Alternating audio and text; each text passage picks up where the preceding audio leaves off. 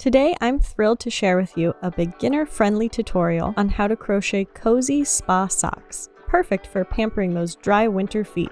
After using your favorite lotion, slip them on before bed, and you'll be waking up to baby soft feet all winter long. Whether you're making them for yourself or as a thoughtful gift, these socks are sure to be a treat for your feet. And if you're not too keen on seaming, they're worked in the round, no seaming required. For this pattern, we'll need a soft polyester or microfiber yarn. And today I'm using Bernat blanket. Any bulky weight chenille or blanket yarn will work. And you don't need much. For reference, this is my yarn ball after I crocheted both socks. So there's more than enough in one ball for a few pairs. And I'm also using a 9mm hook. We'll be working from the toe up, starting with a magic circle, which I like to do by making a very loose slip knot.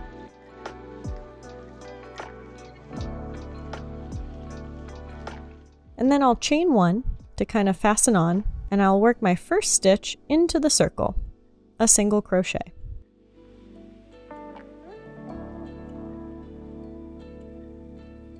I'll work another single crochet into the circle,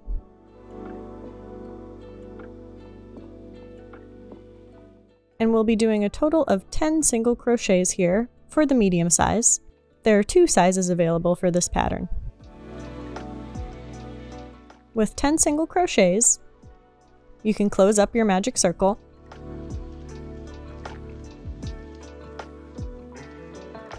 and we'll need to slip stitch into the first single crochet to complete the round.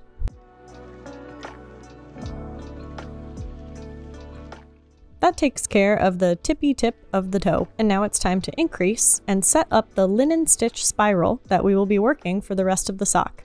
We'll chain one, which counts as your first single crochet. Then you're going to want to grab a stitch marker and mark that first chain to help keep track of your spiral, marking the first stitch of this round. Chain one and make 1 single crochet in the very next stitch.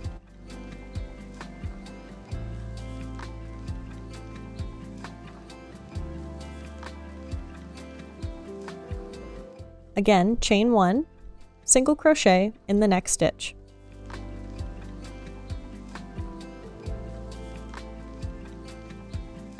Continue chain 1, 1 single crochet in the next stitch, all the way around until you've worked back to your first stitch. To start the next round, I'm going to skip that marked stitch and work my first single crochet of the next round into the chain space, just to the right of the marked stitch.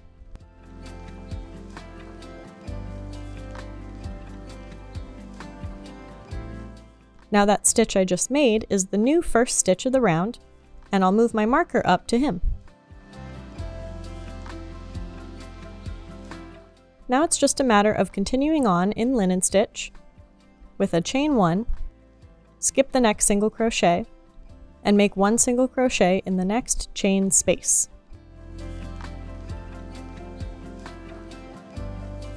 Chain 1, skip 1, 1 single crochet in the next chain 1 space.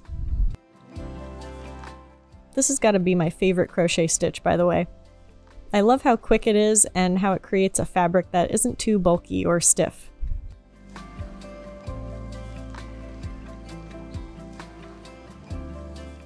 So I've worked back around to my marked stitch, and again I'll work into the chain next to it.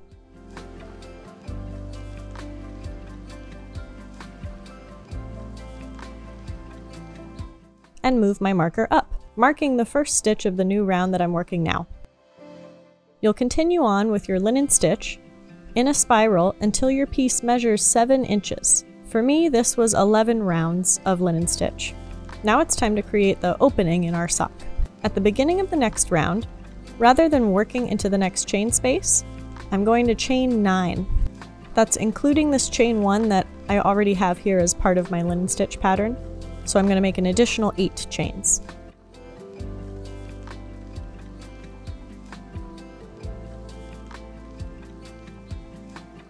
I'm going to come to the row below and, including my marked single crochet, count 5 single crochets. So 1, 2, 3, 4, 5. And into the chain space next to the 5th single crochet, I will work a single crochet right in there.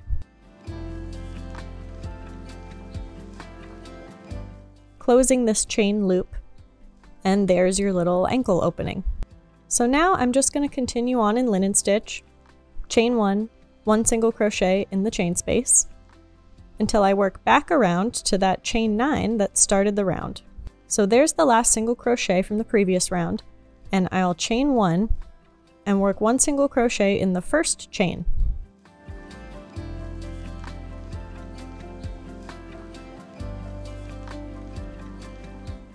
Chain 1,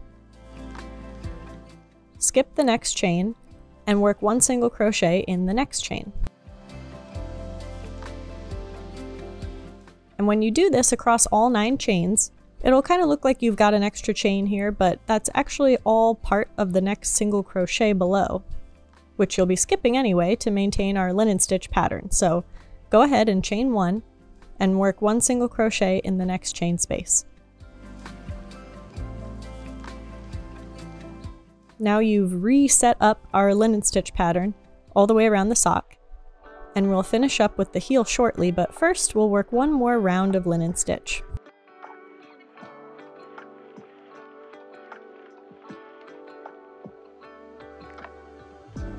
So I've done just that. You can see 2 rows of single crochets here after my chain. I'm about to work my last stitch of the round. I didn't mark it, but I can tell because the one below is the first single crochet worked into the ankle chain. So after I make that last single crochet, we'll start closing up the heel, and I'll no longer be chaining between stitches. So without chaining, work 1 single crochet in the next chain space. Again, no chain, 1 single crochet in the next chain space. And after this round of single crochets, we'll cut our stitch count in half. You'll know you've worked all the way around when you run out of chain spaces to work into. And from here, I'll work a series of single crochet decreases by inserting my hook to pull up a loop, then inserting into the next stitch, pulling up a loop, yarn over and pull through all 3 loops on the hook for a single crochet decrease. Across the next 2 stitches, again work a single crochet decrease. And continue decreasing around until you've run out of regular single crochets to work into. And you'll just have this tiny little hole in the back, and you can kind of slip stitch here and there to close it up.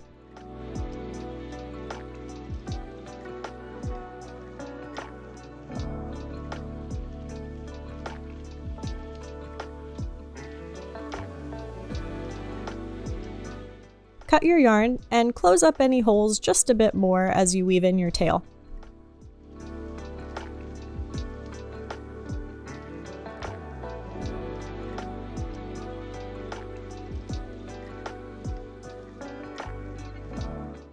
And now you have a cozy spa sock that worked up in no time at all.